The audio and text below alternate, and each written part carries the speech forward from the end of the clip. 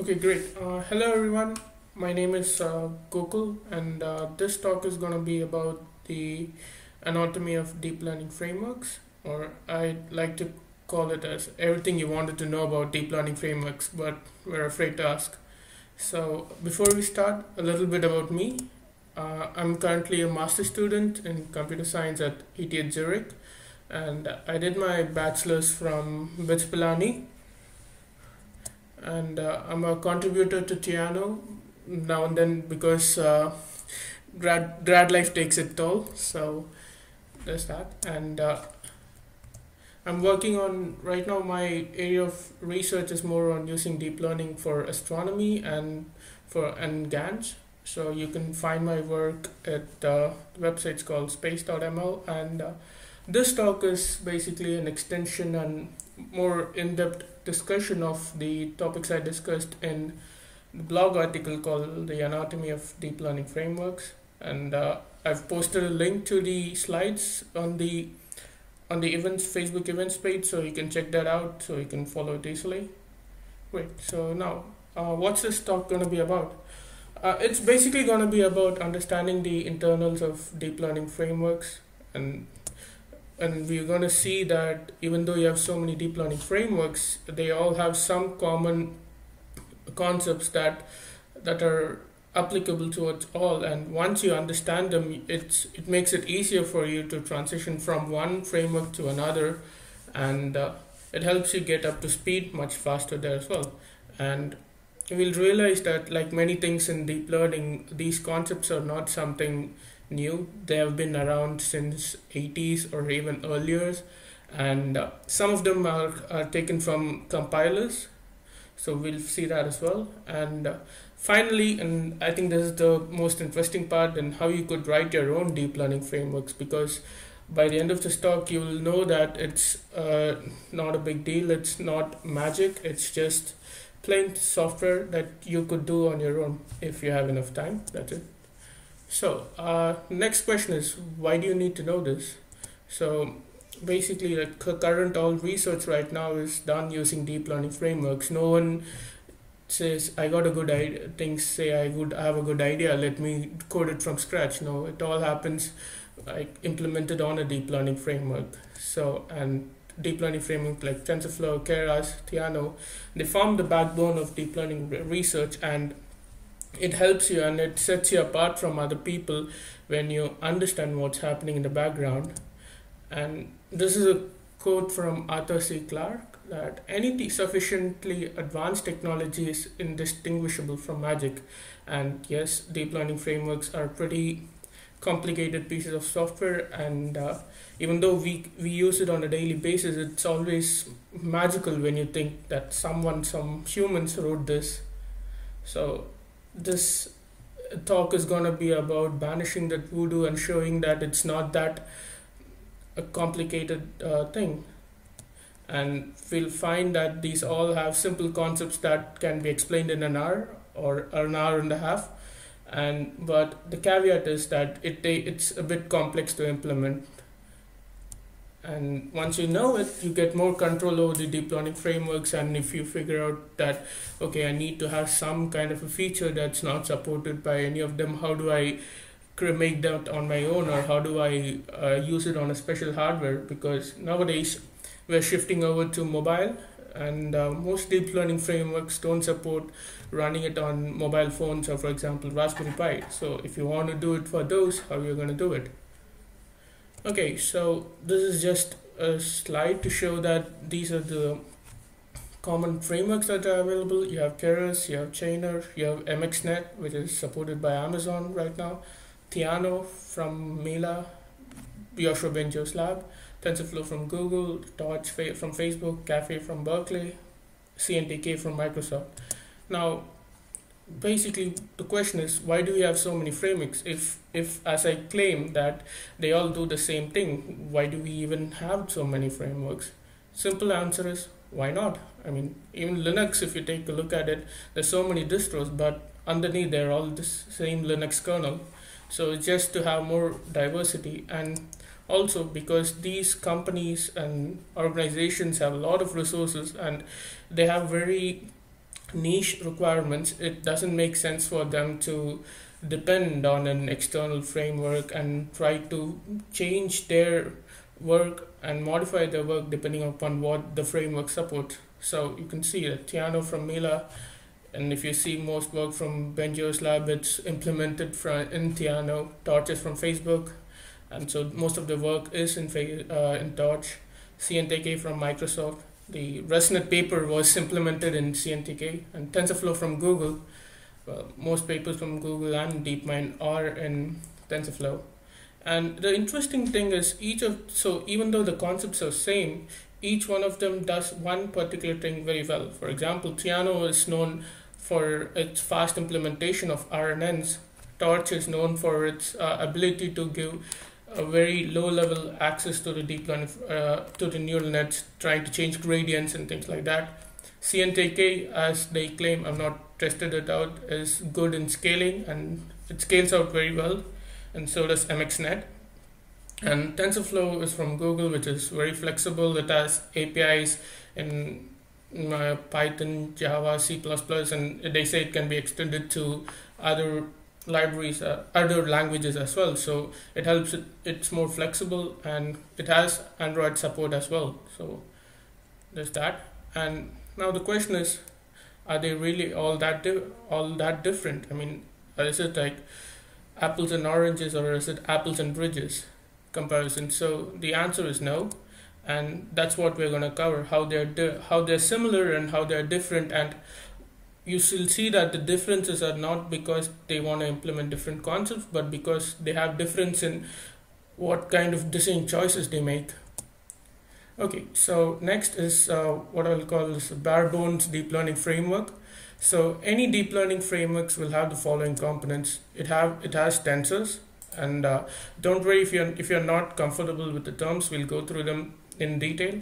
So it has tensors, it has operations on these tensors, it has a computational graph, it has an auto differentiation module, it has fast and efficient floating point operations, because all the tensors have doubles or floats as the data type, and you'll be technically working on floating points and not integers. So you need to be able to do it very fast and use your hardware as much as possible.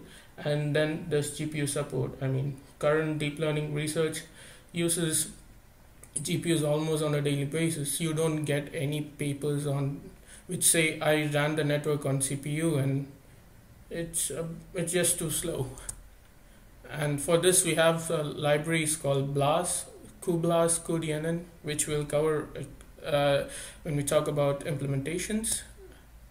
Okay, and to show that these are not just some abstract concepts, but are in different deep learning libraries, I have some examples. For example, in TensorFlow, you have the tensor represented through the tf.tensor API, operations to tf.operation. Whatever you found, add, sub, mul, and then you have the graph, computational graph, represented as tf.graph. And autodiff can be accessed through the tf.gradients, and there are other other functions and objects and modules available in TensorFlow that you can look it up.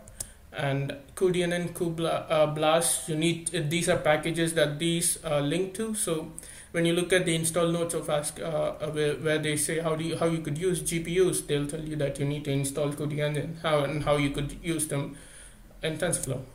And the same things in Tiano. Tiano has Tiano.tensor. So if you take a look at any Tiano code, they say import Tiano.tensor as T, and then you see it being used multiple times in the code itself. And then you have ops where there's a lot of operations over there, or Tiano.tensor.operations. So you can look them up. And these are all hyperlinks. So if you check the PDF, you can open up the corresponding documentation for that. And the graph is in Tiano.gof, as they call it. It's the backend that they use for compiling .graph. Auto differentiation can be accessed by Tiano.tensor.grad. cuDNN and cuBLAS, again, you can look at their installation instructions, and see that how they use these libraries for in the performance. Okay, so let's start with the first component, tensors. So what are tensors? They're nothing but mathematical objects, and so in a less abstract terms, they're just n-dimensional arrays. For example, a vector is like a 1D array because it has only one dimensions with some 10 numbers. A matrix is a 2D array which has rows and columns, and a tensor is basically a generalization of those two n dimensions, like 3D. For example, a 3D matrix is it's actually a 3D tensor, 4D, 5D, and these are not abstract terms, but these are some things that we use on a day-to-day basis in tensor while dealing with deep learning networks, and I'll give you an example of that later on. So, and ND array, so tensors, if you've used NumPy, you would have seen that a NumPy.nd array that you use to create arrays. So this is a tensor implementation in NumPy, and like I said, it's the lingua franca in deep learning frameworks. People don't deal with the deep learning networks don't deal with images or audios. It's basically follows this kind of a flow. It starts with data. You have text, video, audio, and you convert them to tensors. You throw it in a deep neural net, and you get out output tensors. Probably like after softmax layer, you have a probability distribution, and then you do a post processing on that and get out your results.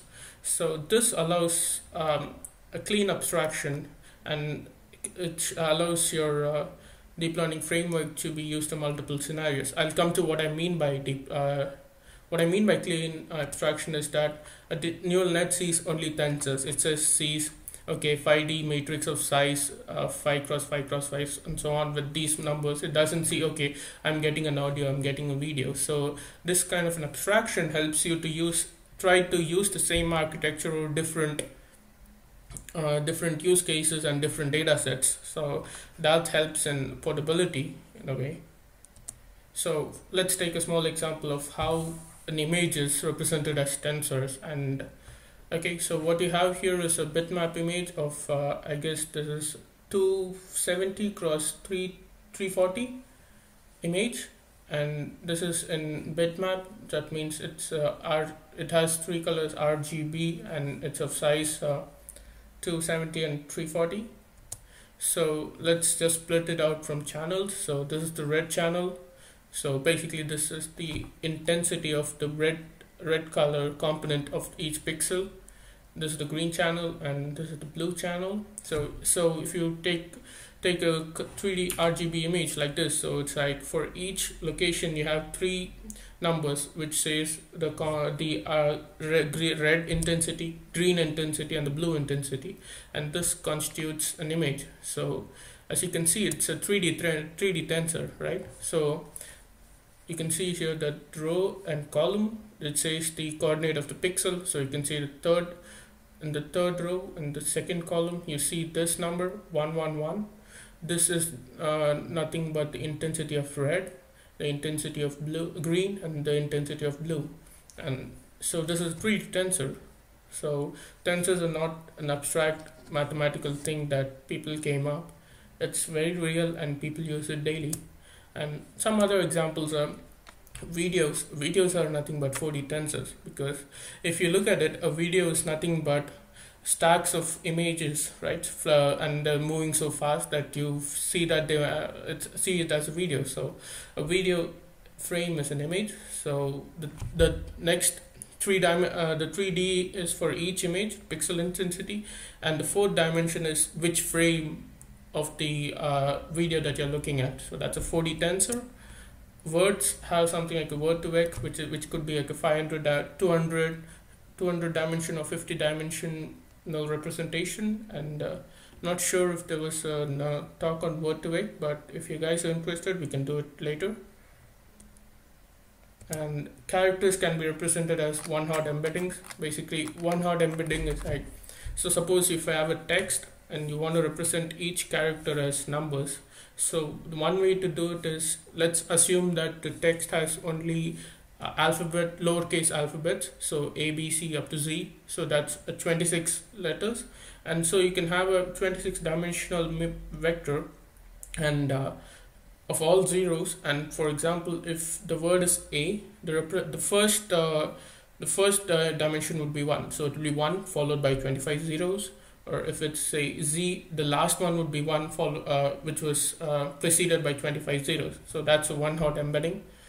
Usually it's used for character representations, but it has its own pitfalls, because to represent one character you need to use 26 bits, which is a lot of wasted memory. And next is audio, which is represented as spectrograms or other ways. So basically spectrogram would be like for each at each time interval what frequencies are observed. So this is one way to represent audios. Another way would be to represent it in the frequency domain, which frequency is coming with which intensity at which time. So that's how tensors are being used. And if you want more information, we could have another talk on how to use word-to-vec or one-hot embeddings. Okay, so the next one is operations. So the first was tensors, and the next is operations. So by operations, I mean operations to be done on tensors.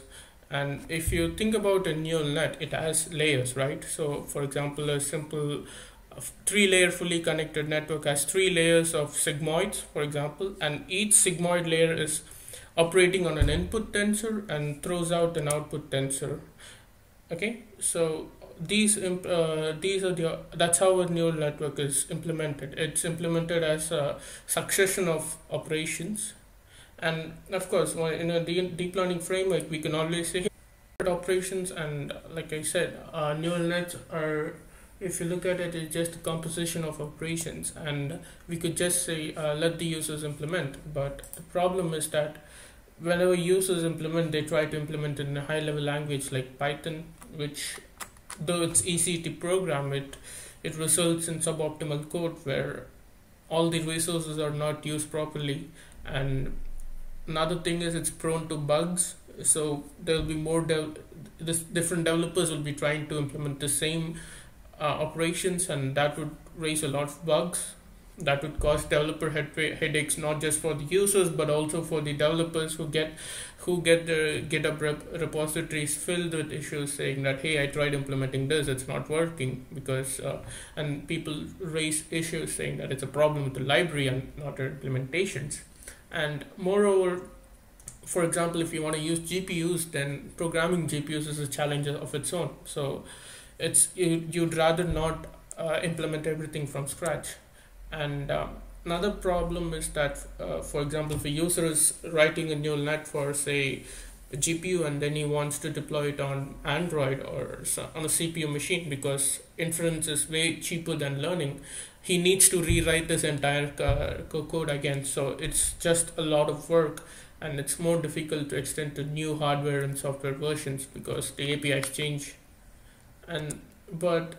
So it makes sense to support basic and widely used operations. And by basic, I mean things like adding 2 tensors, subtracting 2 tensors, multiply, divide, exponential, log. And when I mean all of these are like element-wise operations. So adding 2 tensors just means that adding each of the corresponding components. Subtracting is the same. And multiplication, you could do matrix multiplication on tensors as well. So div, exponential, and logarithms are all element-wise. And not just basic operations like this. Sometimes people, and actually all frameworks actually implement higher level operations like convolution, pooling, LSTM units, because all neural nets nowadays have these. And then for another one is the sigmoid function that I'll discuss next. So for example, this is the sigmoid layer. You have the hidden layer, which is basically the output of the previous layer, and you can see that the biases that you add, node 1, node 2, node 3, basically you're getting input from 3 neurons, and you have a sigmoid function over here, which is 1 over 1 plus e to the power minus w transpose x plus b, where w is the weight of the sigmoid layer, and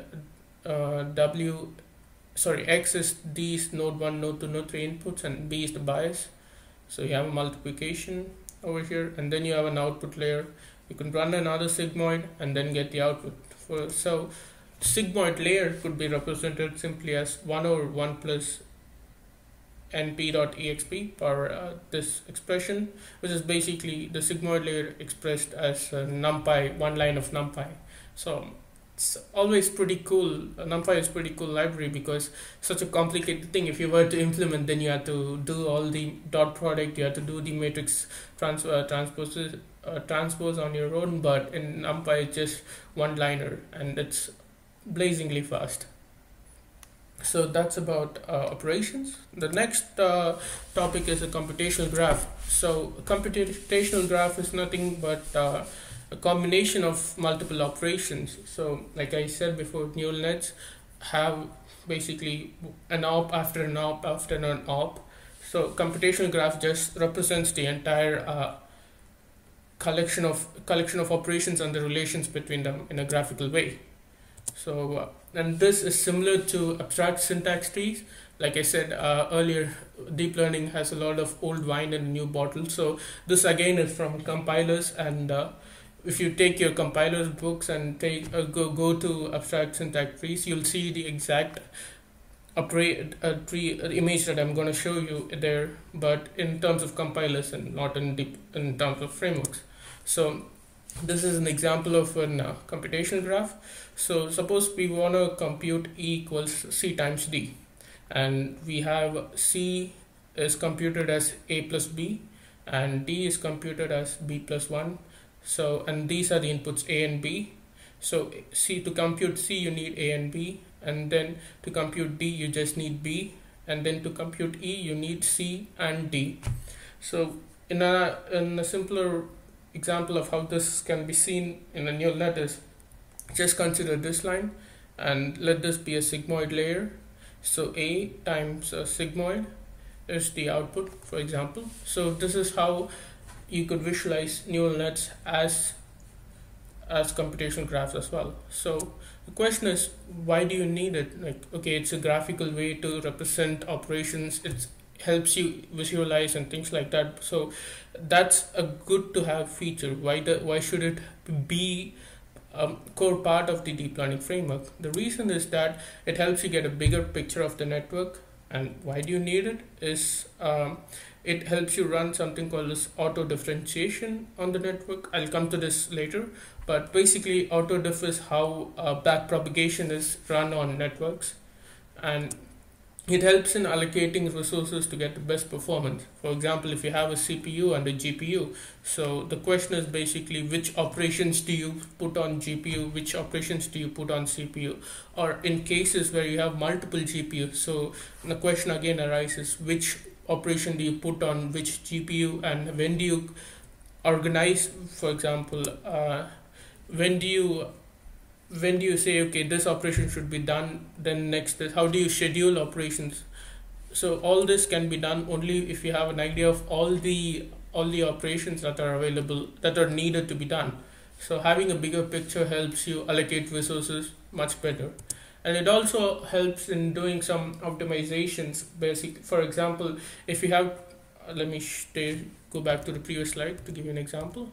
Okay, for here if you look over here, D is just B plus 1, and so let's say if you have another layer, another operation here, okay, so let's say you have another operation here which says B plus 1 again.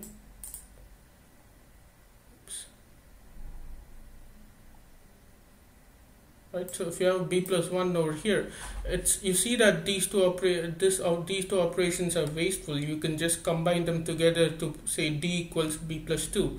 So this is the kind of optimization that you can do only when you have a bigger picture. You cannot have this if only you know which operations are doing. You need to have a bigger picture to be able to do things like this, like reducing two additions into one, and other examples as well. And it helps to have a encapsulation and a clean API. For example, what I mean by encapsulation is that when you're doing inference or learning, you do it on the entire network. You don't do it on each one of the layers.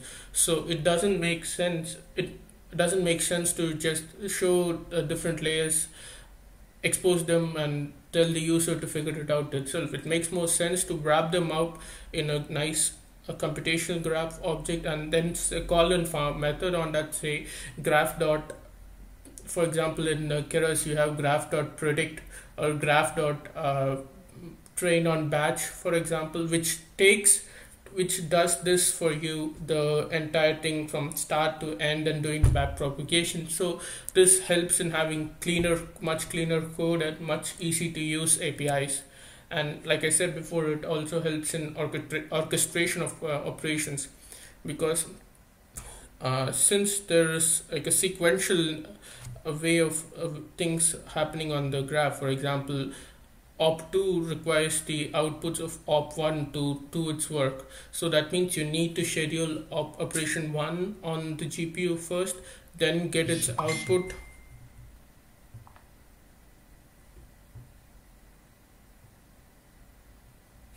Alright, so Malay asked the question that why should it be auto differentiation and why can't it be symbolic differentiation? That's a good question, and I will come to that later. I'm just giving you an idea of what to do here, what is there in the deep learning frameworks, and then I'm trying to justify why these are there and why only these are enough to have a bare bones deep learning framework. So coming back, orchestration of operations. So if op3 requires the output of op2, you need to first schedule operation 2 on a GPU and get a notification that it's done before you can run op3. So all this can be done only when you have a bigger picture. You cannot do it if you have just the operational view of the things. Okay, so now the most important thing: how do you train neural networks? How do you run back propagation on these? And this was what Malay had asked. There are two things called auto differentiation and symbolic. So what we want to do is we want to have something which is more general than back propagation, because if you've taken if you've read any deep learning books or machine learning books in general, they just simply say, oh, we have a feed forward network and we do back propagation on this. But current architectures are much more complicated. There are branches going out. For example, in GoogleNet that we had a talk about later, they're skipping layers, and there are different things that that is difficult to express in terms of back propagation. But it's easy to express in terms of computational graphs, because you can see that as a computational graphs, and then we could do calculus on that, which we'll be talking about next. So what we're doing is calculus, as in computing gradients in the computational graph. And one common thing that we do is called chain rule, which I'll show you the equations for tomorrow. I mean in the next slide. And there are two things with when you want to do differentiation. There's something called symbolic differentiation and something called auto differentiation. So what symbolic differentiation is to analytically find the gradients of each operation. That is by using chain rules. For example, if we have z equals f of y and y equals g of x, so you can look g as operation 1 and f as operation 2. So you can write z as output.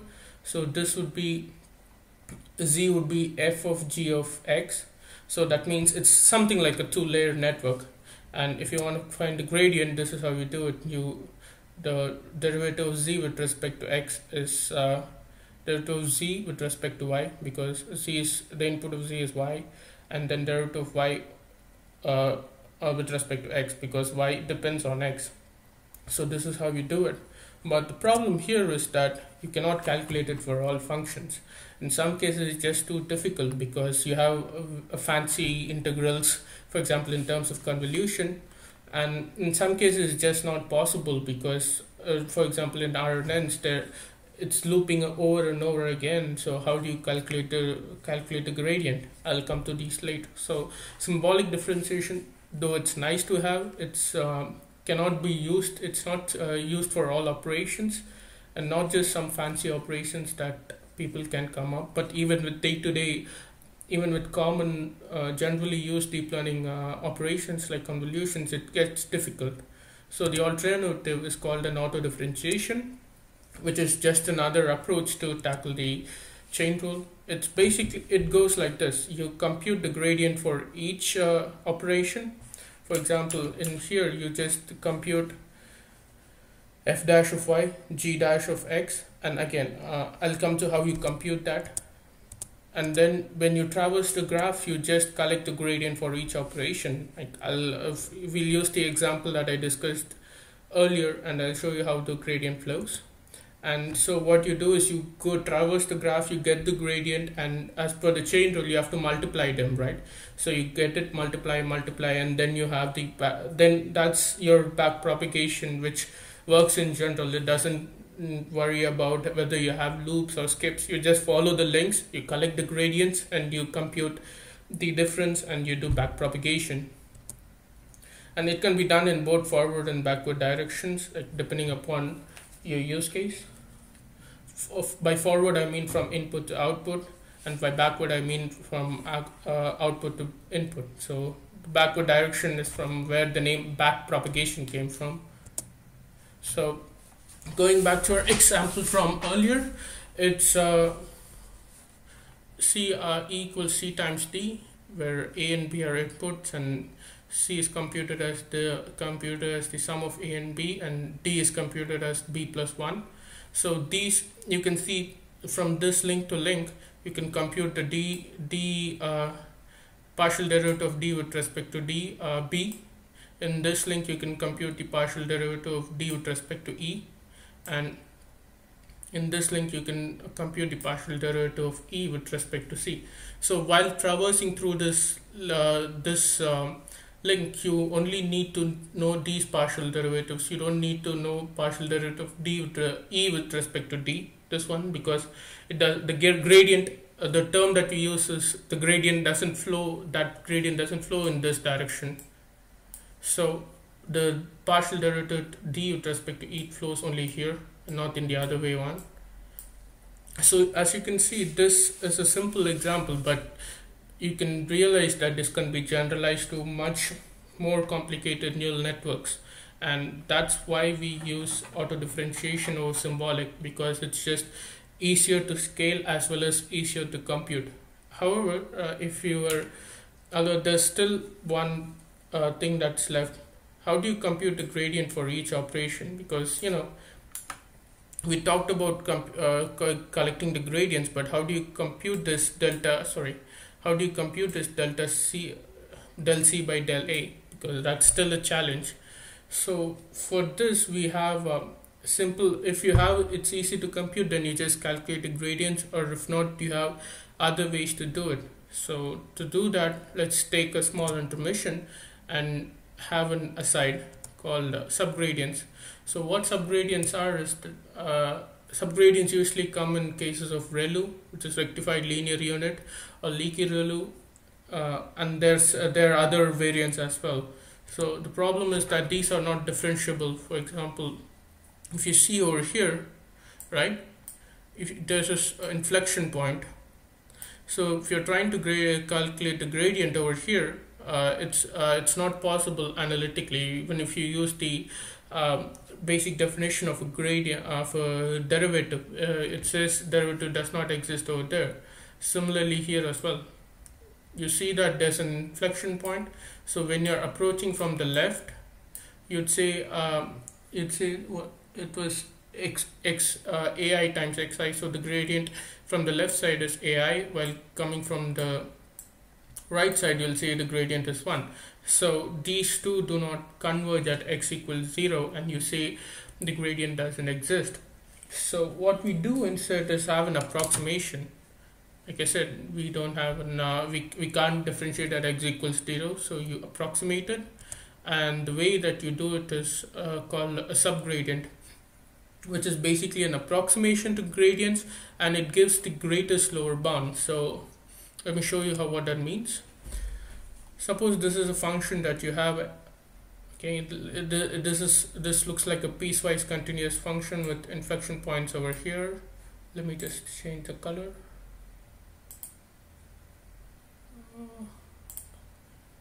Green seems good. So you have inflection points here, here, and here. So when you want to compute the gradients over here, you cannot do it analytically because those are the gradient, the derivative is discontinuous. So what you do instead is you have a line like this line, for example, which at x0 it's equal to the function. So let's say this is g. So g of x0 equals f of x0.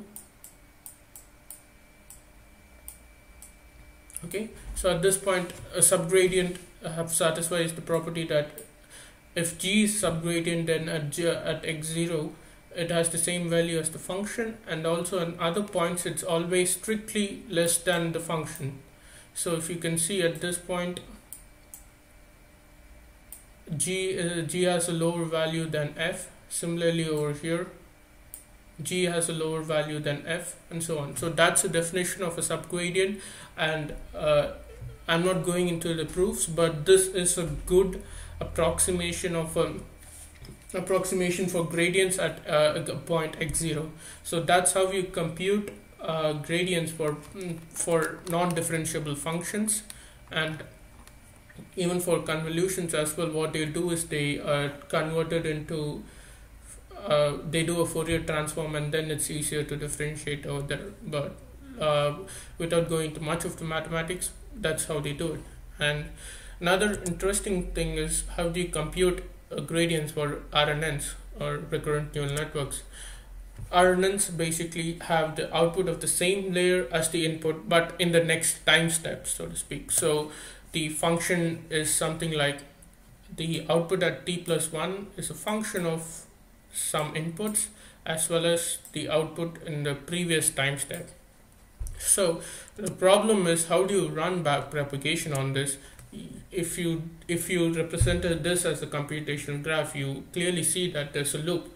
So you just loop and loop and loop and loop, and you just compute gradients so much, and what happens is you keep computing you keep multiplying small numbers, and this either small numbers or large numbers, and then this results in something called as exploding gradients, wherein it just keeps going so much that a floating point number cannot hold the number, it just overflows, or you multiply small numbers like 0.001 or 10 to the power minus 5. You just keep multiplying it 5 times and it becomes 10 to the power minus 25, which is no longer which may not be representable anymore in a double precision number.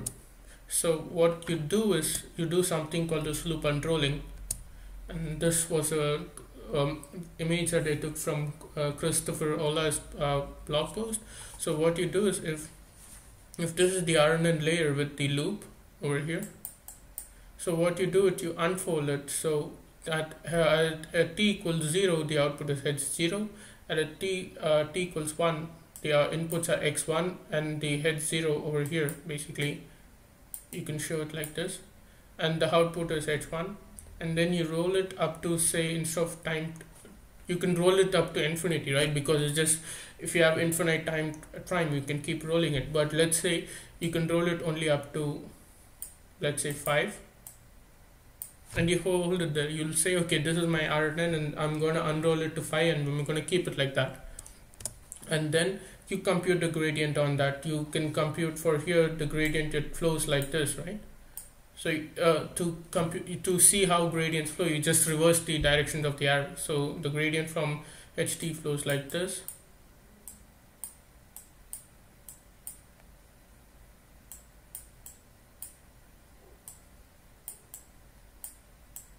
and so on. So you can you can unfold it to say only 5 times and say, okay, this is how I'm going to compute my gradients. This will not be the exact values, obviously, because you're, instead of doing it for infinite, you're just approximating with a finite number of unrollings. But like we did in subgradients, there are results that say, okay, this is good enough with a certain epsilon tolerance, which means that the actual gradient and the computer gradient differ only by epsilon, which is okay, because there is a notion, there's a small amount of stochasticity in the way that we learn, so we can tolerate small deviations. So are we done with just unrolling it say 5 times and are we done? No, we still can cause underflows and overflows, because let's say if you have only just 5, and let's say the input gradient is 10 power minus 20, okay, so if you do that 10 power minus 20 times 10 power minus 25 times, you get 10 power minus 100, which again can cause overflows, I mean underflows, or if it's 10 power 20, it can cause overflows. So the loop, by unrolling we resolve the looping issue, but we still haven't resolved the underflows or the overflows. So what they do for this is called gradient clipping. What happens in gradient clipping is basically you allow numbers only between you say that the gradient g can be only less than equal to x0. Because x is our input, and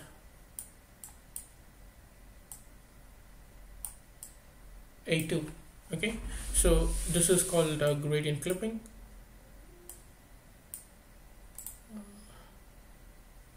Okay, I can't sorry about that. So this is called gradient clipping. So whenever the gradient goes below a1, it's pushed to a1, and whenever it goes above a2, it's pushed back to a2, so that it's always between a1 and a2, and these two numbers are chosen in such a way that they cover a large range of gradients, but still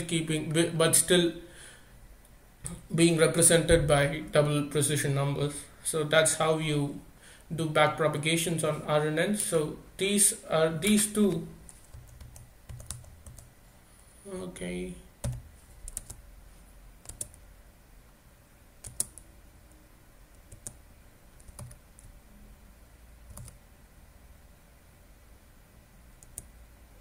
Just a moment. Alright, these two are the ways how you can compute not so straightforward ways of calculating gradients. Now that we've talked about conceptual ways of how deep learning frameworks work, now it's time to get dirty with the details and actually talk about how these are implemented. So as a quick recap, these are the components of a deep learning framework: the tensors, their operations. There's a computational graph, there's auto differentiation, which is what we talked just before, like how do you compute gradients on a computational graph, and then you have a fast and efficient floating point operations and GPU support, which we'll be talking about now. Okay, so before we go, a fundamental question that we need to answer is, how do we represent, say, tensors, or how do we represent operations? Do we represent them as functions, or do we represent them as classes? So representing as functions makes more sense, because we are taking in an input, we're computing something, and we're returning back a value. That sounds exactly like a function. What a function is, perhaps that's the definition of a function from CS 101. And another advantage is that there's lesser memory footprint, because you're not storing anything, you're just taking something, computing, and sending it back. And there's a logical mapping between drawing it as a sigmoid function to a sigmoid function implementation. But however, if you were to represent operations as classes, it helps in better encapsulation. So by encapsulation, I mean you may need other information like shape. What's the shape of the tensor, so that maybe you need to check if it's only a 3D tensor or a 4D tensor, because you may, for example, convolutions, usually you do it on 2D inputs or 3D inputs. You can't say give it a five dimensional tensor and ask it to go figure it out.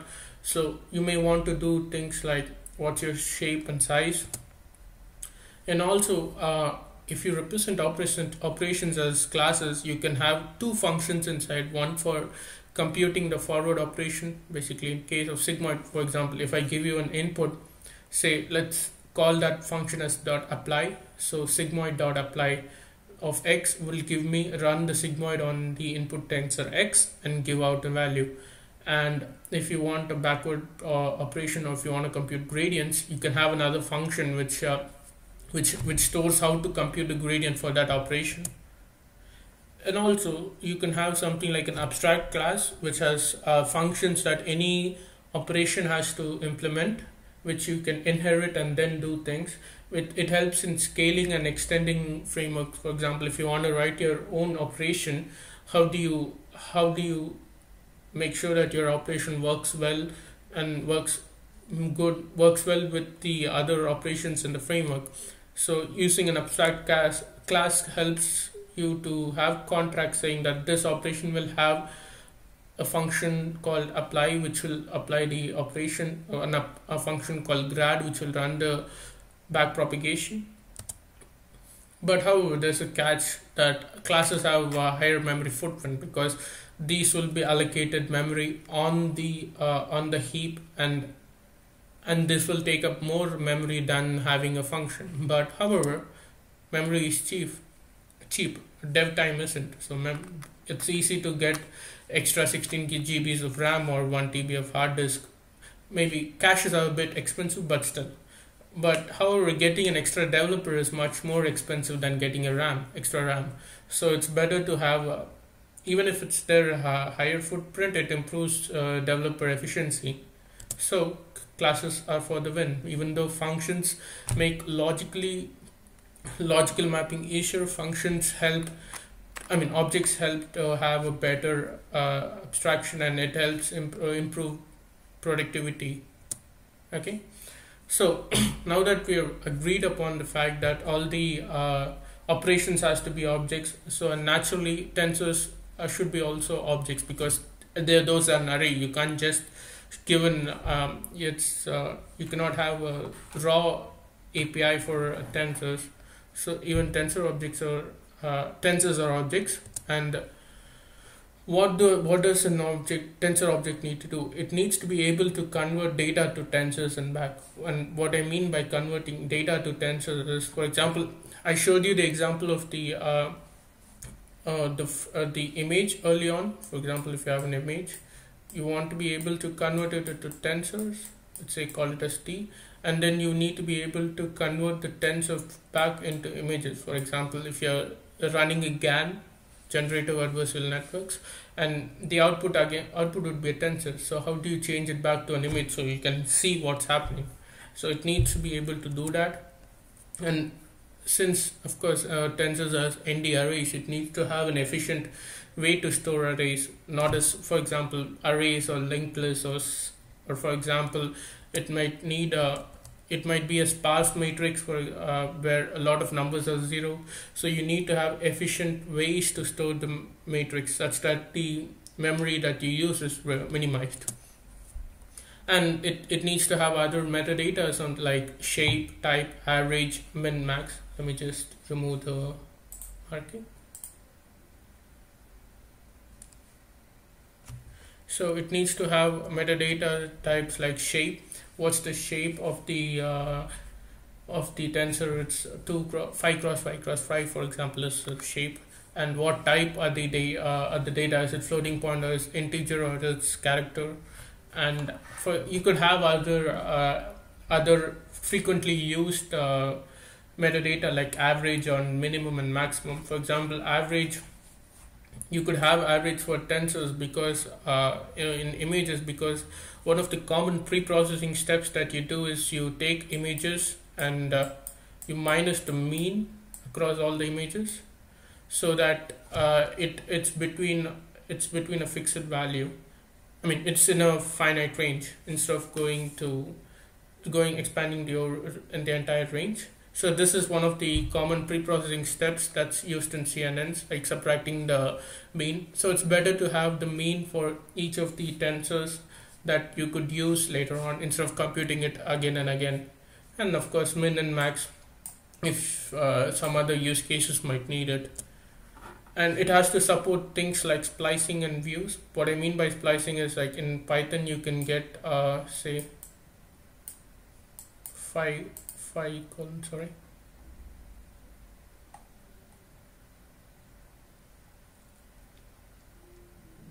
okay, splicing would be like, sorry about that.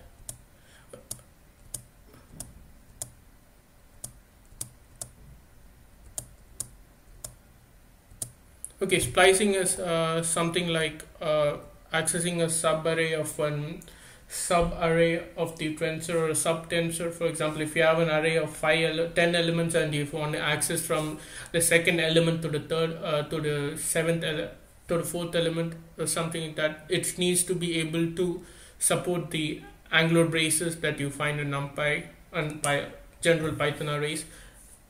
And the difference between splicing and views is that splicing, when you say in an array with 10 elements, if you want to splice it between the second and say the eighth, it creates a new array of the elements from the second to the eighth elements and gives you back. Whereas view just gives you a view in the sense that the background of in the backend the object is the same. It's just that it's a new meta tensor which lets you access from the second to the eighth element alone. So that's the difference between splicing and views.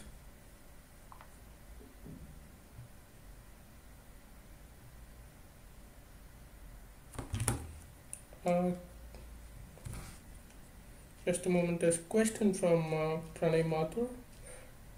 He asks, can you give an example of derivatives involved in BPTT? What's BPTT for me?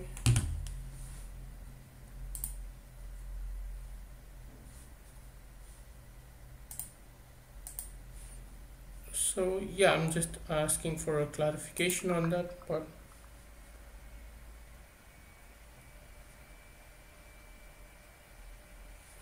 Alright, it's backpropagation to time. An example would be in just an LSTM case where you can, just a moment.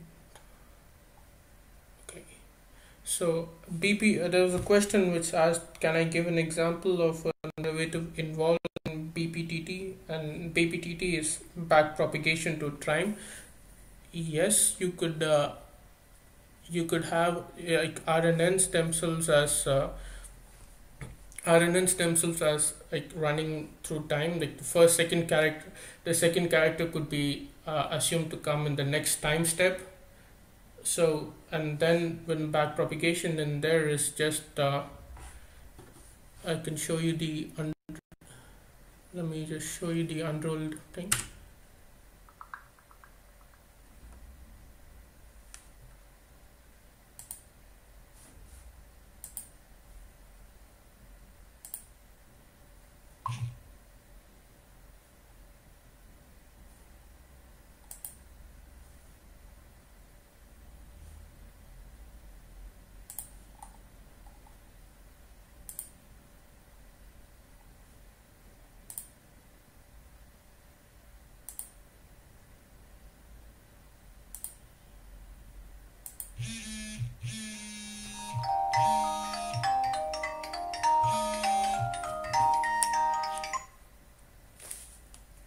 Yeah, hello.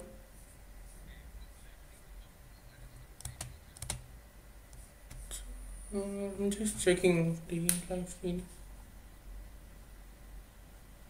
Yeah, it's saying that it's not healthy. Or should I restart or?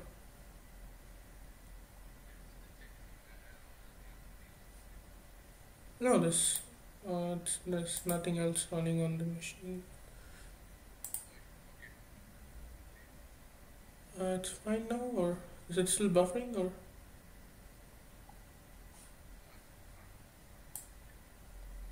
Okay, so shall I continue?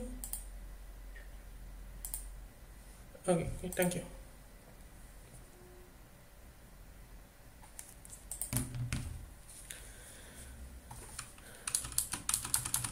Okay, so going back to the question, back propagation to time, uh, I'll show you that example right now.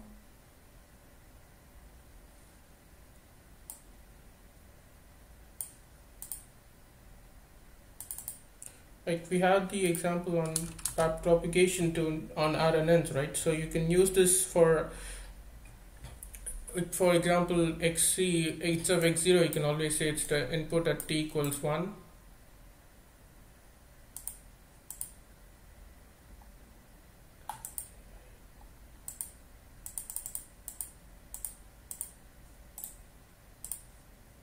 So this can be represented as t equals 1. This is T2, T3 and so forth, and back propagation over here would be basically running as a back propagation over time. It's the same layer, but when you unroll it, it's like at different time steps.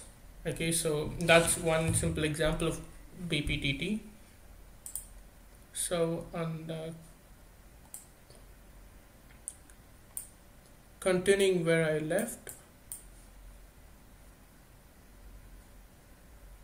the tensor objects, yes. So what does a tensor object consist of? It consists of an efficient storage of arrays along with metadata such as shape, type, average, min, max, and it should support splicing and views. And also, like I discussed, it should have support for sparse matrices. What I mean by sparse matrix is if you have a matrix and if a significant number of elements are 0, and then it's called a sparse matrix, because you don't have to store those zeros, you just have to store the non-zero values and say any other element is 0. Now the question is how much is significant. That depends upon the use case. So in these cases it doesn't make sense to store all the zeros. It makes sense only to store the non-zero values and their locations.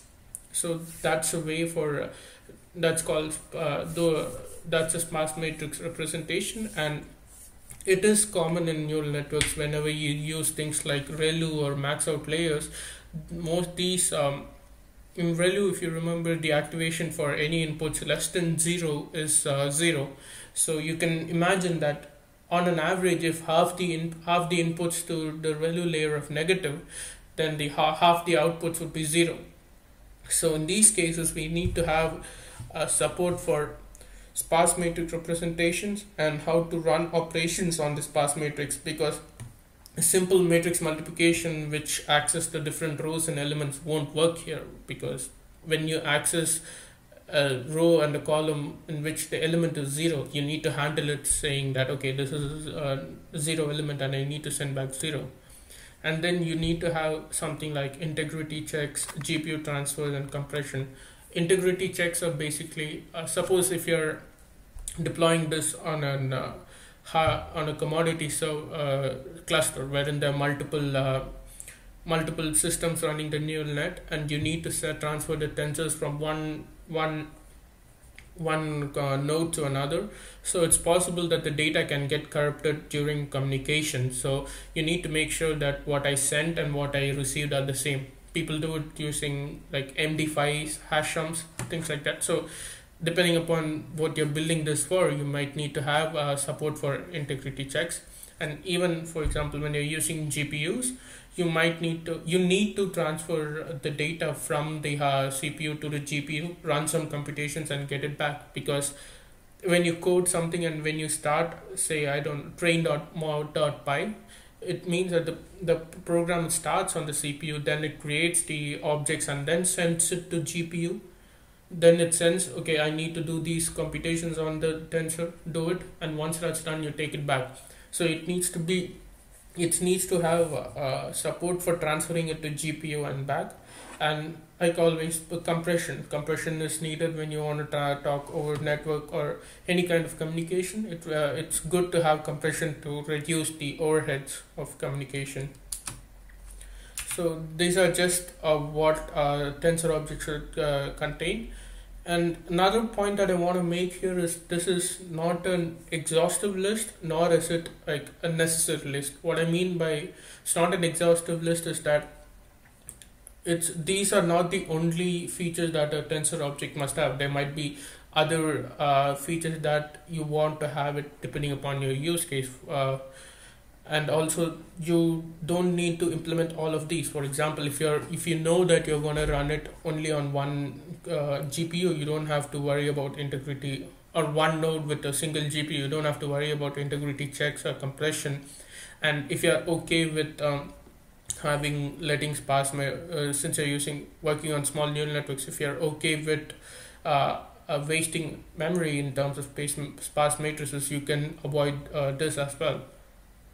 So it's just just a list of things that's good to have and that any good deep learning framework should have, but it doesn't mean that all frameworks will have it, or these are the only things that are there with all the frameworks. So I just wanted to make that point here, because when we discuss other classes and object as well, you'll see similar lists, and the same holds there as well. So the next is the operation class, or op class for short. And the first thing is it should have input sanity checks. For example, if you are expecting only floating point inputs and you get an integer, you might want to throw an error saying that you got an integer tensor instead of floating point, or you can just typecast it. Or if you're expecting only a 3D tensor and you get a 5D tensor, you want to throw an error saying that too many dimensions. Or if you get a 2D tensor, you can throw an exception saying that too little dimensions. Excuse me. And then obviously it needs to have an optimized implementation, and by optimized it could be should be optimized on CPU as well as on GPU. So depending upon the use case and how you implement it, the optimizations might vary. And of course that was for the forward propagation, and for the backward propagation you need to have a method for using which you could compute the gradient. And again, another thing is you can, given an input size tensor and you know your operations, you can predict the output tensor's shape without actually performing the operation, because operations are deterministic. And you can say that if, for example, let's take matrix multiplication as one of the ops. So if you have let me see if I can write it here. Okay, so if you have an n times p matrix as your input, and you have a p times say m as your weight, so you want to calculate, say for example W transpose X, which is just, this is a linear layer. So if you want to, and you know that, let's say X is P times M, and the, okay, so can it be? Yes, it can. And W transpose is N times P. Now, without actually computing the product, let's say if this is Y, I can say that this would be N times M. Okay, I don't have to compute the matrix product between W and X to get Y and then see its dimensions. So when you know the shape of the output tensor, then you can say that you can use this for sanity checks over the network. For example, if you describe only the shape of the input and then you run several operations, and then later on you've done, say for example, 4 operations, and the 5th operation needs to do a sanity check whether I'm getting a reasonable, when expected as shape, it can just get the shape of the output tensor from the 4th operation instead of actually running a computation. So this helps in reducing errors and doesn't add much in terms of memory or computation time. Okay, and apart from this, like I said, we needed optimized implementations. Usually implementations could be done in C++ or CUDA. For example, in Python, in Theano, what they do is for CPU bound operations, they just have it in implemented in Python but using NumPy, which NumPy again uses something called Cython and C, which is pretty fast. Or if you take TensorFlow, their backend is written in C++, so which is again fast. And if you want to have GPU support, you need to write it in CUDA. So usually you have implementations in one for CPU and one for GPU. So there are objects, there are methods which have implementations in C++ and CUDA. And then next, if you remember our discussion from the computational graphs, we said that we need a computational graph to efficiently allocate resources. So, and each op can say, hey, I need to run on GPU because it's much faster for me to run on a GPU than on a CPU. And some operations can say that, okay, it's the difference between running on a GPU and CPU is not so much, so you can allocate me on a CPU. So this could be just a Boolean flag saying, is GPU yes or no? And also another thing to have is to have references to the parent and children ops. So if you look at a computational graph, it's something like this, right? So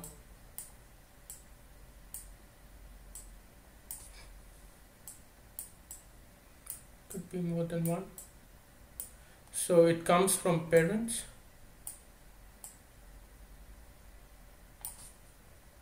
And it could go to children as well. So this operation, this op class should have reference to the parents, like from where are you getting your inputs from, and also from to its children, where are you sending your where outputs to.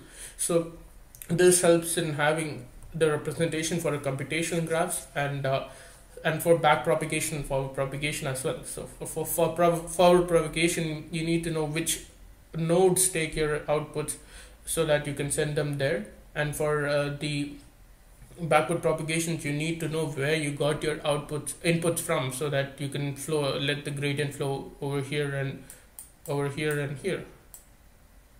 So these are what should be there ideally in an op class. And like I said before, this is not an exhaustive list, nor is it a bare minimum. It's a good to have list.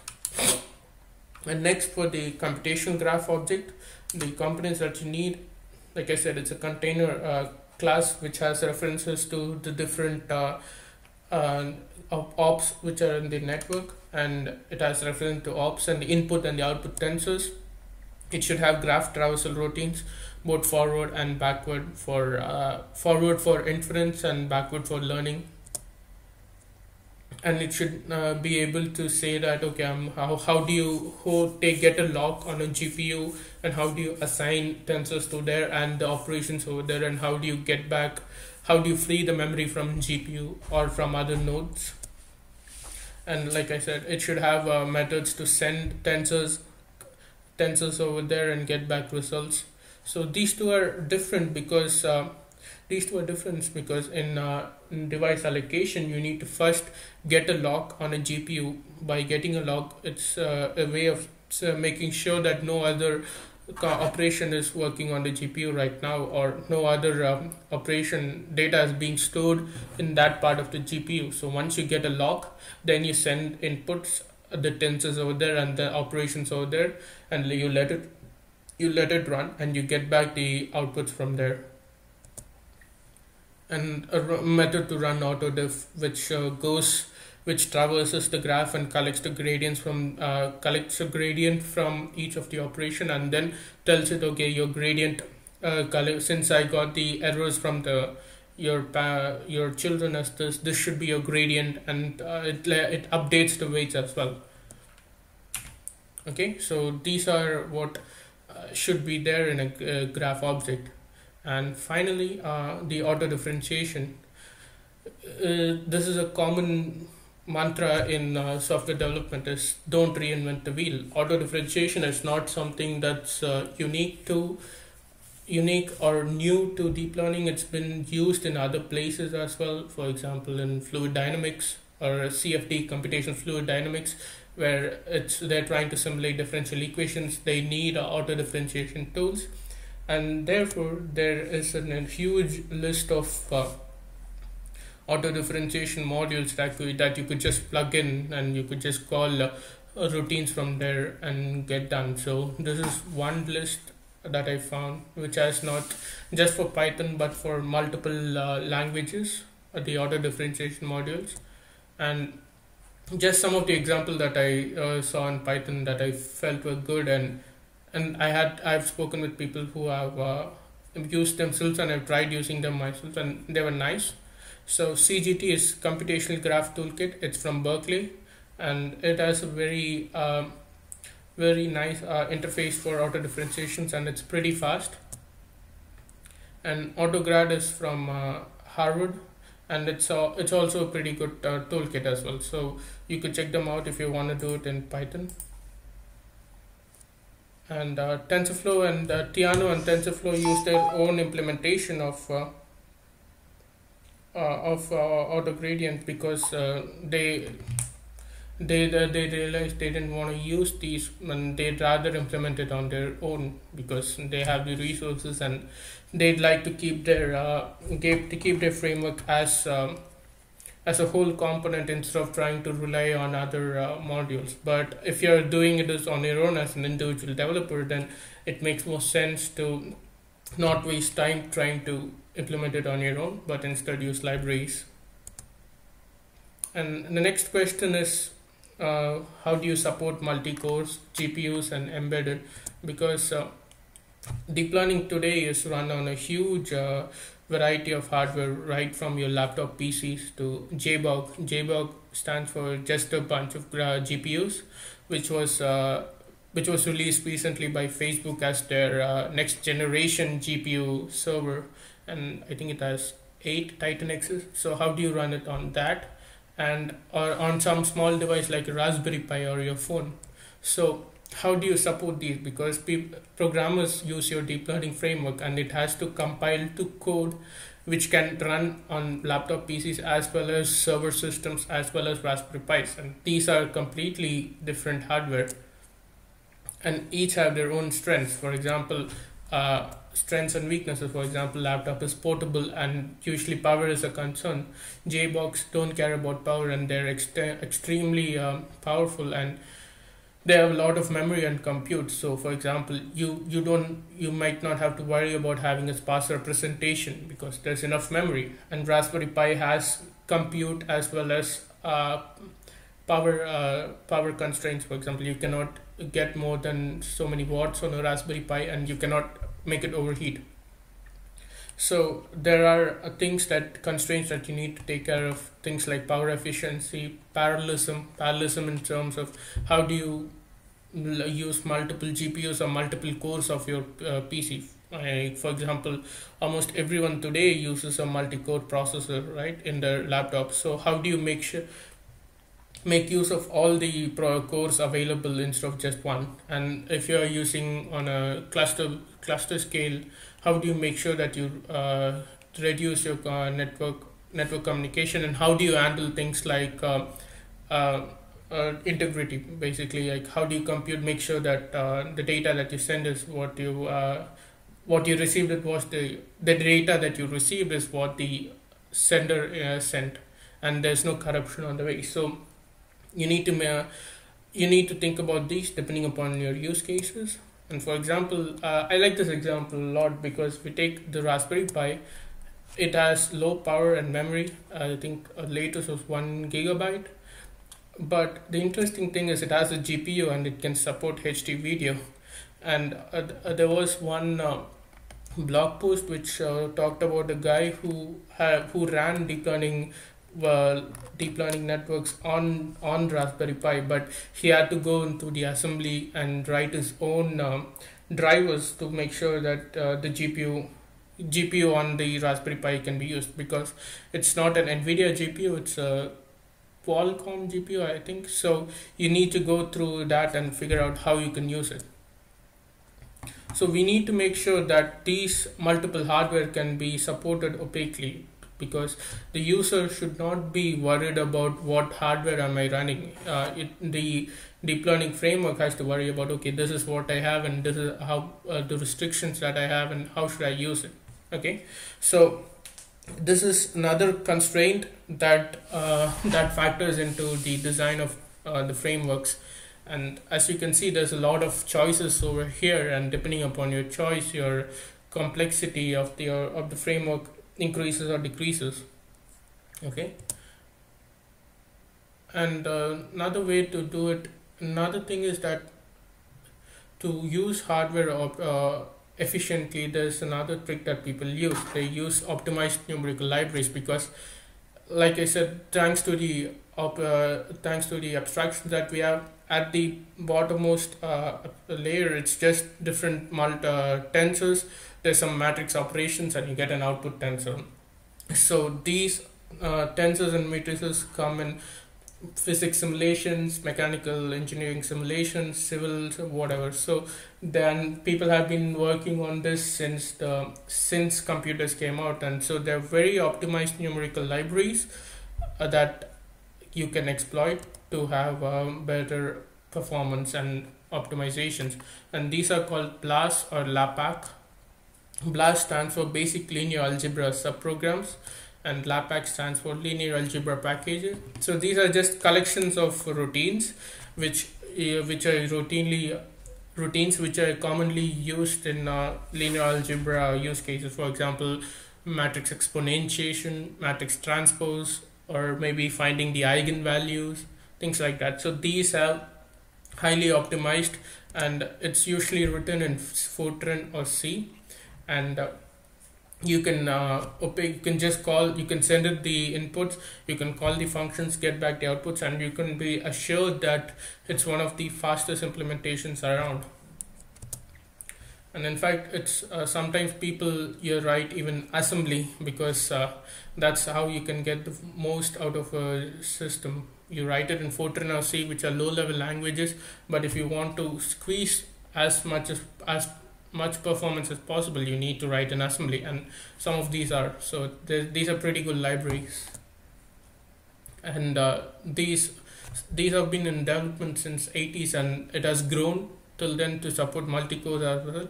So usually when you're implementing a framework, it would be like you have an op object which gets inputs, and then when it says I want to do the operation, it calls routines in BLAS or LAPACK with the inputs and gets back the output.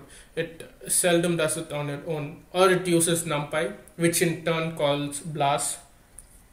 Okay, and like I said, NumPy uses them. And we use routines for matrix operations instead of coding them, because again, if you were to code it on your own, it might be highly inefficient, not worrying about locality or caches and things like that. So an extension to this for GPUs is CUDA and cuBLAS. So because BLAS and LAPACK that I spoke about in the previous slides are like CPU only hardware, CPU only library, and these have not been extended to expanded to the GPUs, NVIDIA cards particular, and through libraries called CUDA and cuBLAS. So CUDA is a GPU programming API. It exposes the GPU into GPU memory and the operations that you can have as an API, and you can write it as a C code or C++ code, or in Python through PyCUDA. You can write the code over there and compile it using NVCC instead of GCC, and you can run the code on the GPU instead of on the CPU. And it's very low level, wherein you have to do your own memory management. By memory management, I mean you need to allocate your own memory, you need to store your own values, run the operations, and then once you've got back the data, you need to free the memory and things like that. So a lot of low level implementation level details are left to you, and because of this, if you do it in the wrong way, it can lead to actually reduced performance than on a CPU. For example, if you just keep moving data to and fro your graphics card, then what happens is the data transfer becomes the overhead, and you cannot and all the performance gains that you get by running it on a GPU are lost. So instead, what they did was they came up with again BLAS routines, but for the GPU, and it's very similar to the BLAS API for example, if you had a function called mmmul, which refers to matrix multiplication in BLAS, CUDA BLAS would have a similar method which is called cummul, which just means CUDA matrix multiplication. So it helps because they have such a similar API. It's very easy if you know BLAS to just port it. It's just a matter of adding a cu in front of the cu in front of the BLAS, even in your routines, and you're done. And if you're not really into this proprietary thing and not really wanting to stick to only NVIDIA because you feel it's like a monopoly, there is another alternative called OpenCL, which is in development, and it works on both AMD and NVIDIA and other graphics card available, but it's in beta form, and not many people use it, and it's still in development and not as performant as cuBLAS. But as far as I know, Theano has partial support for it, and they're working on making sure that OpenCL can that they have better support for OpenCL. So that's something you can check it out if you want a completely open source deep learning stack. Okay, and finally, this is something most people would have heard of, cuDNN. It's basically a library with deep learning primitives. What I mean by this is that it has, instead of, for example, for a sigmoid layer, instead of calling matrix multiplication of W transpose X, then an exponentiation and all that, it has everything covered. It's a higher level API, and it's built on top of CUDA, and it has functions called like con2D, and the latest cuDNN supports LSTMs as well.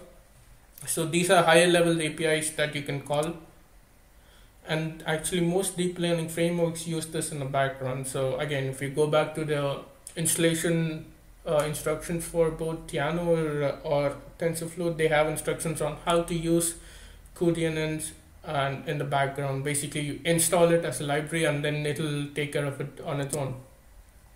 And like I said, it's high level, and it's highly optimized because you have people dedicated to developing this and who have also been involved in development of CUDA and the GPU, so they know what's going on in the background, so that they have a very highly optimized implementation.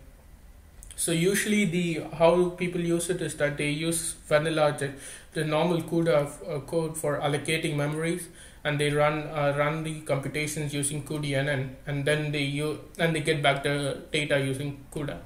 So this is a common use case that they do. So finally, we are almost near the end of the talk. So just to recap, it's all connected. So you have tensors for representing data, you have some text or images, you convert it into tensors, and then you run operations on them. So the general framework is like you have a 10 input tensor, you run operations on it, you get an output tensor. You have a computational graph so that it's clean, and then a computational graph as like a computational graph will be like input. Computational graph would be like there's an input, and then there's first operation, second operation, third operation, and so on, nth operation, and you get the output. And then you have auto differentiation, which is a generalized backpropagation. And then you have the backend BLAS or CUDA or cuBLAS or cuDNN implementation backends, which are used for getting the best performance. So this is all that there is in any deep learning framework. And like if you want, you can just open up, for example, say Torch, because I'm not giving you the examples for that, and then you can figure out like how it's representing tensors, or what operations are there, and what the computational graph object over there, and you can find that there's a very good mapping between what I've discussed here and with what's implemented over there. So the next question is, from here, what do you do next? Well, you can, now that you know how things are implemented in the background, then you can explain that why your network is not training as fast as you expected.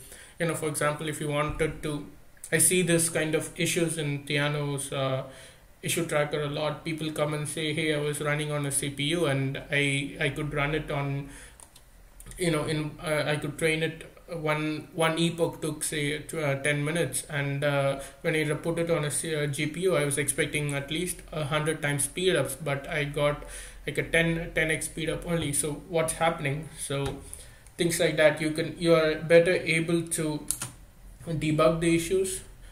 And if you want to know more about exactly how these are implemented, you can take a look at their internal documentation, which details how they implement it. And I particularly found the Tiano's documentation to be pretty elaborate. I personally found that TensorFlow was a bit less elaborate, and I've not checked out the docs for Torch or PyTorch, but once you do go to the Tiano dev docs, it's you get to appreciate how much they've developed it. And if you want, you can make your own deep learning framework just for fun, and maybe it's pretty good, people pick it up. Maybe another small suggestion is, why not we make our own deep learning library as part of IDLI. Let's call it Chutney, and let's say we could just do it for knowledge, and if people are interested, we could do it. So you can start it just only on CPUs. You can just write NumPy code for how you can run convolutions or sigmoids or LSTMs, and then if people are interested, we can go on to do the CUDA implementations as well. So it's up to you guys. Any questions?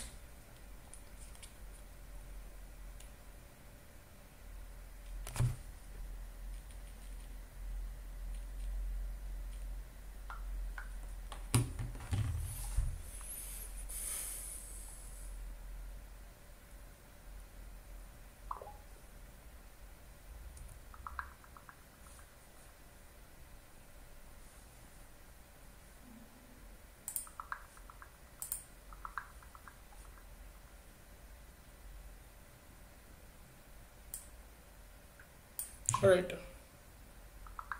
So Jacob had one question on the stream. For fast computation, the computation graph operations must be converted to matrix operations for GPU. Is that right? Yes, it depends upon the operations. For sometimes like convolutions, which are pretty fast on GPU when compared to CPUs. LSTMs sometimes not so much, because like in a convolution you can see that the same operation is repeated over and over again. Like there's a sliding window and you do the same matrix operation. So instead of like doing it sequentially, like shifting it one by one, you could just tell the GPU to do it all the sliding together at the same time, and you get much better speed ups. LSTMs not so much, because it's just an unrolling, and there's a dependency, because you need the outputs of the previous time step to compute the next current time step, and so on. So there's a dependency, and having parallelism does not help as much as say having parallelism and convolution. Okay, and continue as a follow-up, he asks, in that case, how is the forward propagation, inference, and backward propagations mapped to matrix operations for GPU? So, well, mapping to matrix operations is pretty straightforward. Like, it's really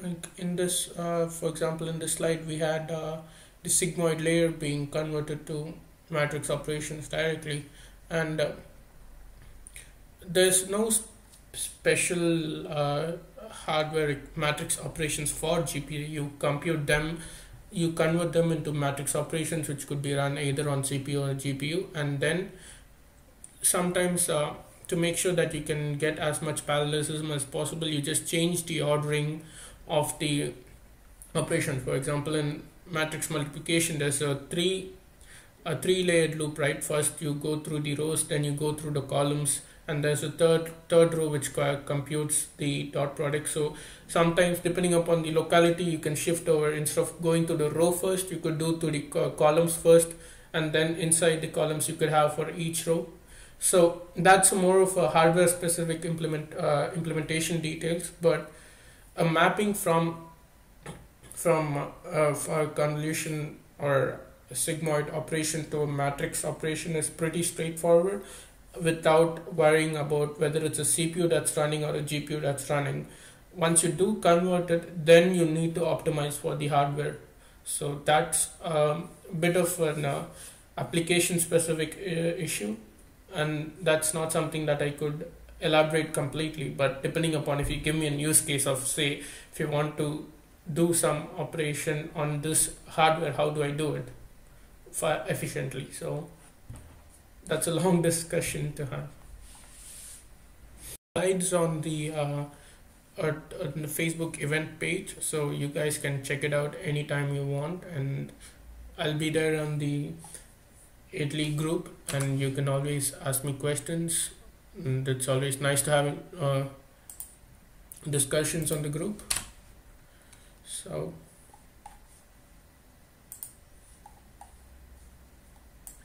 if there are no more questions, then I can wind this up. But before I do, I should give credit where it's due, and I'd like to thank Malai for proofreading the article, because I was discussing about, these are so many things over there and people are not really aware of what's happening. Let's write an article about it. And he said, yeah, let's do it. And he after I wrote the article, he helped me proofread it, and as well as he helped organizing and moderating this talk. So thank you, Malai. And definitely to the Indian Deep Learning Initiative. It's a wonderful group, and there are a lot of awesome discussions, and it's one of the groups where I don't mind logging to Facebook to check it out. So that's a pretty cool thing, and I hope we can have more interesting discussions and have more people there.